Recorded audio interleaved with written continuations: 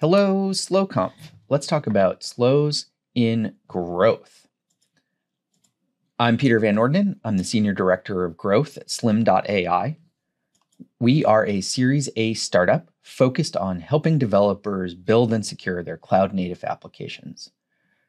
Since being launched in January of 2021, we've seen a tremendous amount of growth across our platforms, including open source, our SaaS, our community, and many other areas. And we wanted new ways of thinking about growth. Of course, I'm talking about SLOs. So first of all, what is growth? Growth is a hybrid function that sits in between product and marketing and is really focused on, like SRE, developing user journeys that end in user delight and value. As we're fond of saying in growth, loops, not funnels. You might be familiar with traditional marketing funnels that move users from one stage to the next. And in growth, we really want to look at virtuous cycles that lead from new users to engaged users to happy customers and back to new users. We really look at acquisition, retention and engagement, and monetization. In this talk, we'll focus on the first two buckets. If you're curious to learn more about growth, I highly recommend Reforge, an online learning community where you'll find great content and tutorials, as well as really amazing growth practitioners. So what do we measure in growth? Well, of course, we're going to measure new users, but that tends to be more of an output metric of doing other things well. Retention curves allow us, or engagement curves allow us to see how users are engaging with the platform over time and give us a great indication of product market fit, especially in an early stage company. If users are using your features long term, it means really good things for your company. They'll come back, they'll invite their friends. Finally, we think about habit loops. Are we creating enough value for users that they want to continue to use us the next time they have a need for our product? So in the case of Slim.AI, that has to do with analyzing your containers and coming to us when you have a new container project that you're kicking off. So how do we translate this into a SLO framework? Well, for the most part, growth is communicated via OKRs. These are objectives and key results. We'll work with our cross-functional partners on a yearly or quarterly basis to say, here's what we think we can do given the resources that we have. OKRs have a lot of great advantages. They're cross-functional by nature. They can be used by any different division, and they're a shared language that a lot of people are familiar with. But they do have some major drawbacks, especially at an early stage company working on growth. They tend to have long lead times in terms of when you get feedback, and reviewing things on a quarterly or annual basis isn't good enough for the type of flexibility you need to grow a company.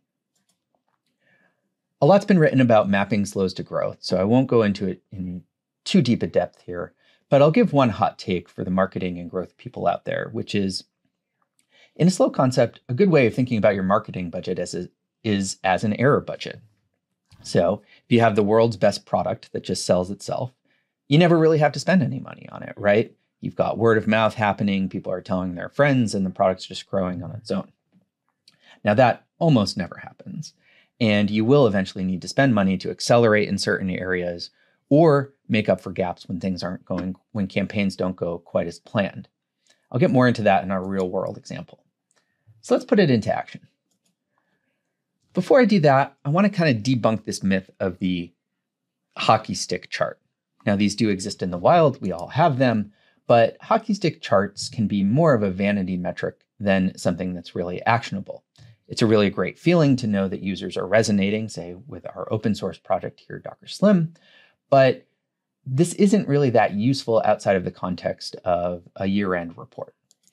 Day-to-day growth is a lot messier. It's unpredictable, it's stochastic, you have really high highs and really low lows. As I like to say, there are days when Kelsey Hightower tweets about you, and there are days when you accidentally break your own website. So what do we want as a growth team?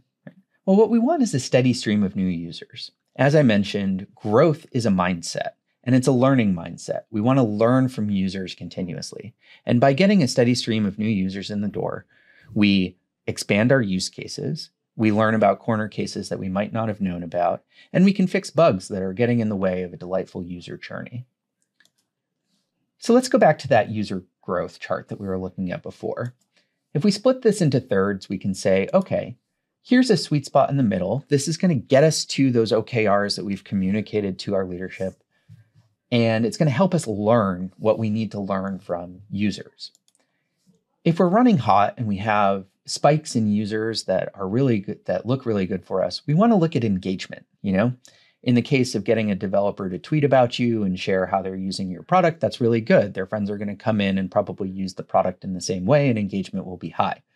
But let's think about something like a t-shirt giveaway. Now, if we're just giving away our Cody t-shirts here, are users really coming in because they find value in the product, or are they coming because they want a free t-shirt?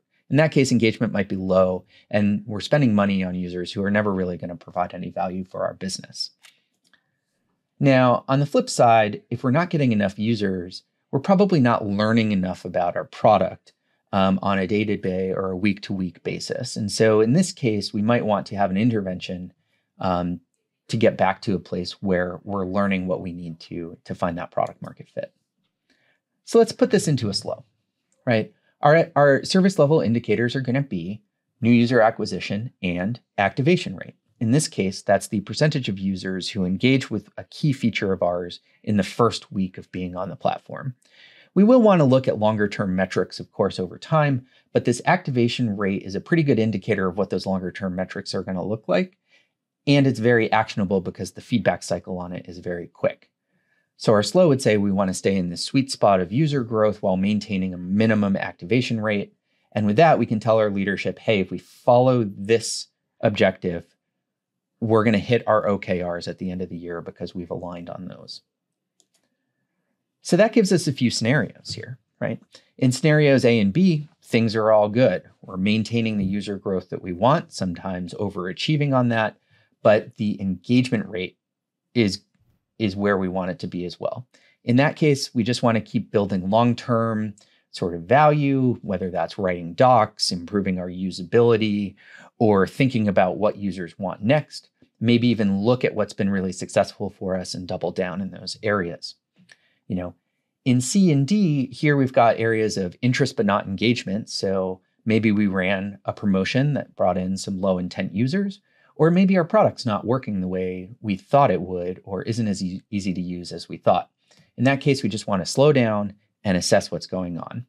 In scenario D, we've got the problem where engagement is good, but we're not getting to those users in the way we want. And that's where we can put that error budget or our marketing budget to work. Maybe we want to spend a little more money on advertising. Maybe we want to sponsor an event that we wouldn't have otherwise, but do something short term that's going to kind of get us those users so we can keep learning, keep figuring out what they want. Now, if none of those are working, then we really need to take a step back and reassess, get the team together, reevaluate our product strategy and our marketing messaging, and go back to the drawing board. So do SLOs work for growth? Yes, absolutely. They provide a flexible framework to achieve short-term and long-term goals. In an early stage startup where the focus is on learning from your users, it can be really valuable to help you get through that sort of trough of sorrow, as Andrew Chen calls it. And just remember, this stuff is hard. But as long as you keep learning, you keep building, I'm pretty sure you'll keep growing. I'm wishing you many, many up and to the right hockey stick charts in your future. Thank you very much.